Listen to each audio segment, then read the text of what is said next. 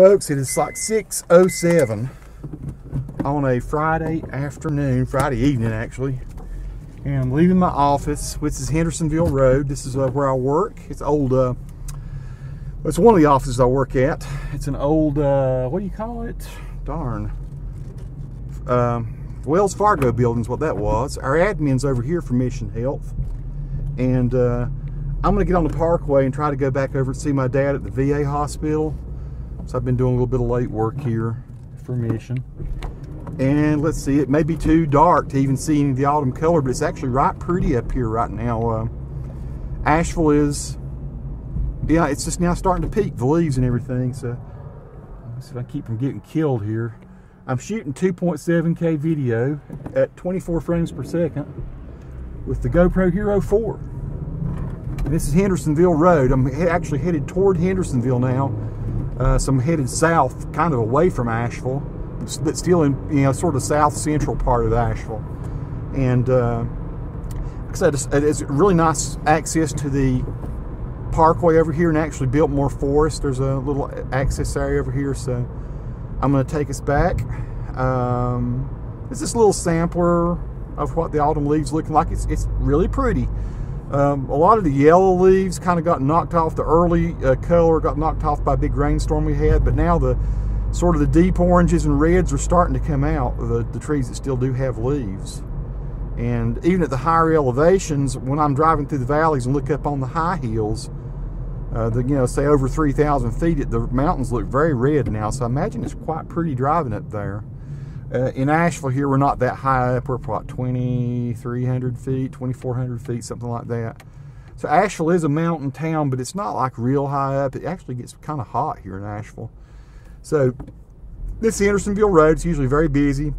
This time of day, it's not so bad. I mean, it's not as bad as it sometimes is. I'm not in wide field of view. I'm just in medium field of view, so yeah, maybe the video doesn't look so great. I don't know. I sometimes don't like to shoot in wide because it just makes everything look so far off. Now, you're going to notice when I get on the Parkway, we're going to be in like a canopy of leaves. The video is not going to look so great because, you know, the GoPro shoots at about 60 megs per second, and it's shooting 24 frames per second at 2.7K. So that's 24 into 60, about not even 3 megs per frame, right? So if you got millions of leaves changing position as we drive through them, you're going to end up with what my buddy Danny Fife calls mush. It's a pretty tree over there to the left, that red maple, whatever that is. But it does. It makes everything just loses definition, and if your car stops, everything looks great because the leaves aren't changing much. So there'll be some spots here where I'll actually stop the cars. We stop at red lights and whatever else, and you'll be able to see all the definition in the leaves. But as we're driving through here, boy, some pretty leaves over there at the little rec park, whatever that is. As we're driving through the leaves, it'll just be kind of mushy mess, and it's a shame because when you're really watching it on your computer, it looks great. Because at 60 megs per second, it still is pretty decent frames of video. But when you upload to YouTube, it just turns bad because YouTube usually compresses by a factor of about 10. So your you know, your video that's, you know, maybe 3 megs per frame or 2.75 megs per frame is actually down to about, gee, you know, 150K, 300K maybe per frame, something like that. As I stop here, I'll stop for a second, we'll see. Everything will clear up. It'll look really pretty. I'll stop just for a minute while these cars go by. So whatever leaves are in front of us now, there ought to be plenty of definition in them. Should be looking pretty nice. Now I'm going to take off and everything will start turning to mush again. It's a little dark. Turn the lights on. Tried to shoot some video on the way over here, and I got an SD card error on my GoPro. So I actually came from the VA hospital back over this way. A little while ago I'd been visiting Dad, then I had to come back to the office for a little bit of work to look for some resources, couldn't find them, and back here I am.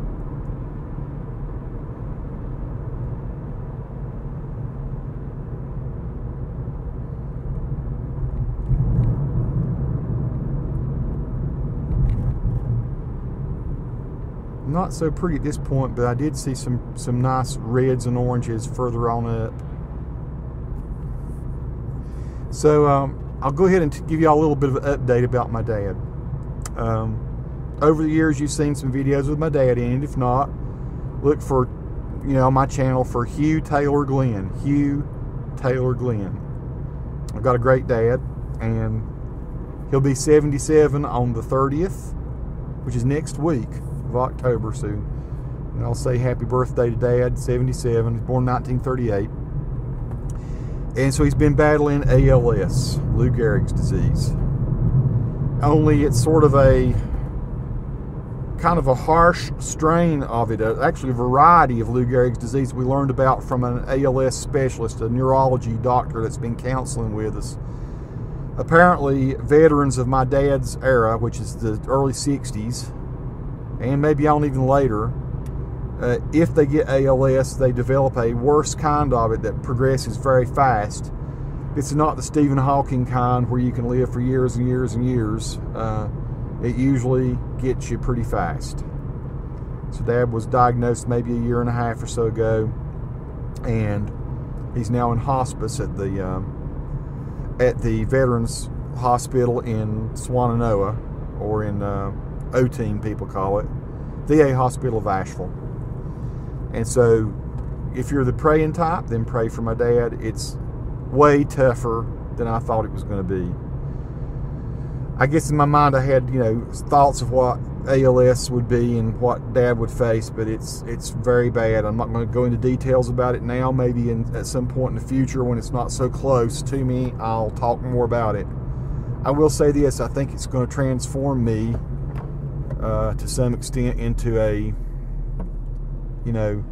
champion of ALS research. I don't know. It's changed the way I look at my purpose in life, sort of. Right now I'm just trying to be a good son and help my dad get through his last days on this planet, and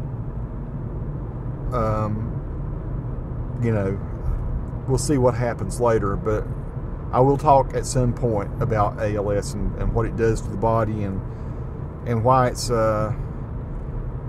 really worse than about any. I mean, I've been with people, other family members, as they go through hospice and death through cancer and other terrible ways of dying, but this one is particularly really, really bad.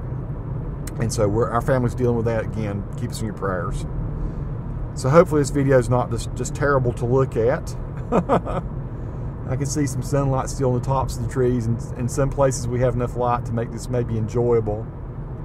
Boy, it was prettier earlier, and it is. It's probably getting close to the peak leaf time. I would say maybe another week of absolute beauty up here, maybe into the first or second week of November, and then it'll all be gone. So it's a fleeting kind of thing, the beauty of Western North Carolina, but boy, Western North Carolina is pretty.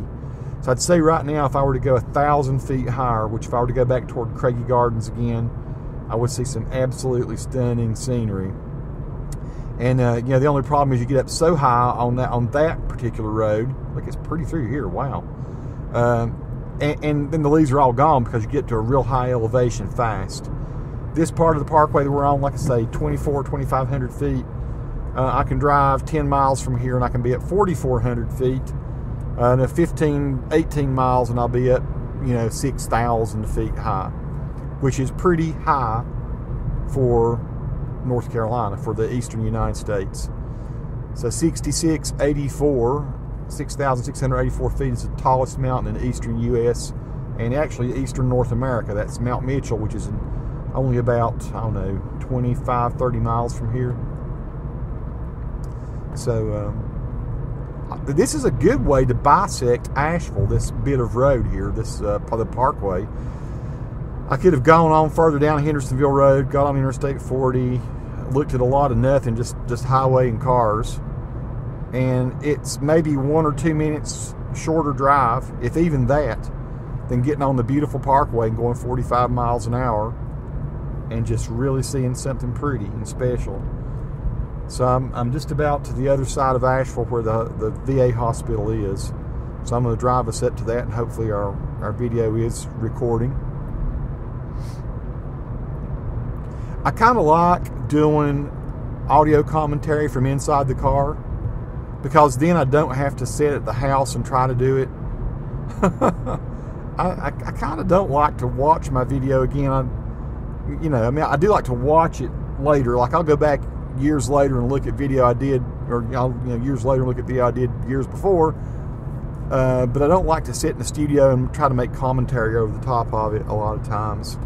And I end up doing that a lot, but I kind of like the deal that I've got this Zoom H1 in the car with me, and my little Sony mic up on my, I've actually got it stuck. I fastened it to a safety pin that is stuck into the lining of the roof of my car. I just crossed over Interstate 40. So that goes down to 74A, it says. Okay. Maybe I'm wrong. I thought it was I-40 I just crossed over. Got our sun here, don't we? Again, it's about 6:14 in the evening. Dark in spots and light in spots. The sun will be going down about the next 30 minutes or so. But again, I just thought I would share this bit with you.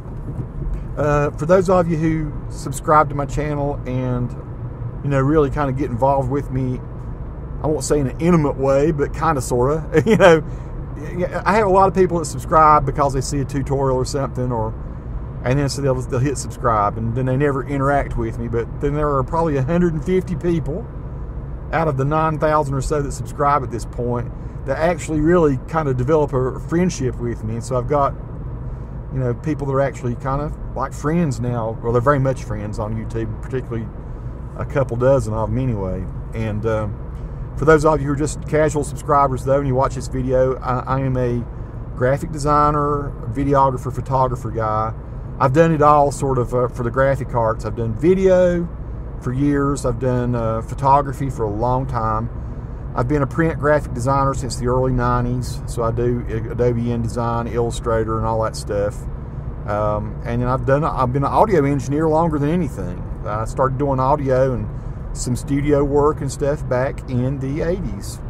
So my whole kind of graphics career, well, I guess my graphics career would even go back further, though. When I was a kid and I was an art student, I was kind of, I don't want to say it sounds pretentious to say it, but I was sort of like a little child prodigy art kid. Now I just crossed I-40. Okay, that was Interstate 40. I crossed the railroad tracks now and the river.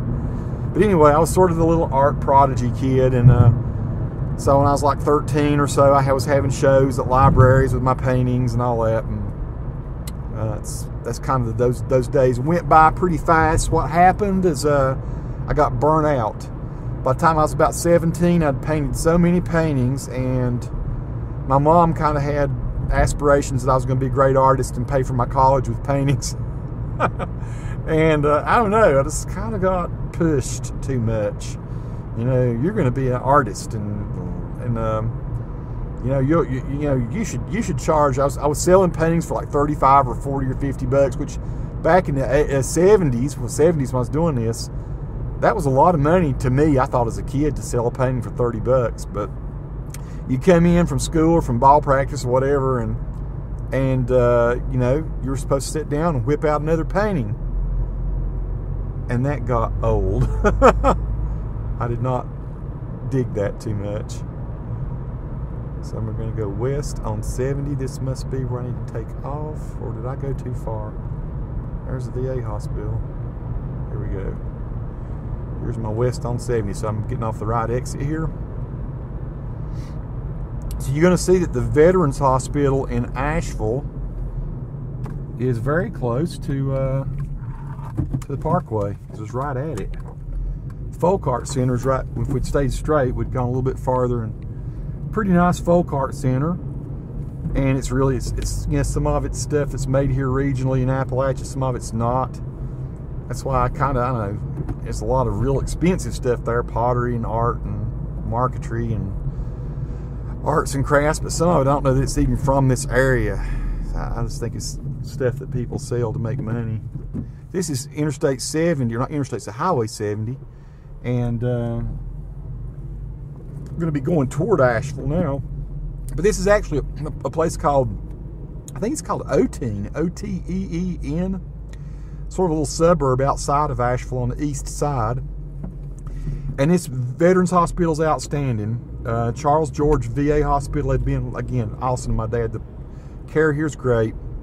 It's a different sort of care when you go into hospice, though, than what my dad's been experiencing when with the ICU. He's been getting a lot of critical care, and they've been just fantastic, but a little bit different story when you're in an ICU or when you're in a hospice. But here we get a view of what it's like. This is on the right here. This is the it says Department of Veterans Affairs, Charles George Medical Center, Asheville, NC. So this is the place where a lot of our Western North Carolina veterans end up. And that's going to be the main hospital there in front, to the right, and then the hospice area where my dad is over to the left. So, kind of an unusual video for my blog. True, I wanted to see the leaves a little bit, see some of the color, see little tiny bits of Asheville you wouldn't normally see. You know, it's not the pretty, you know, Art Deco Asheville. It's just the regular old mundane Asheville, but it's Asheville nonetheless. And just thought this would be kind of a cool thing to do. It's therapeutic for me to get to do my videos, and I have to find, it's hard for me to find time to do them now with the situation with Dad. But hope you've enjoyed that. Thanks for watching. Peace to all who watch, and please do subscribe if you like the channel.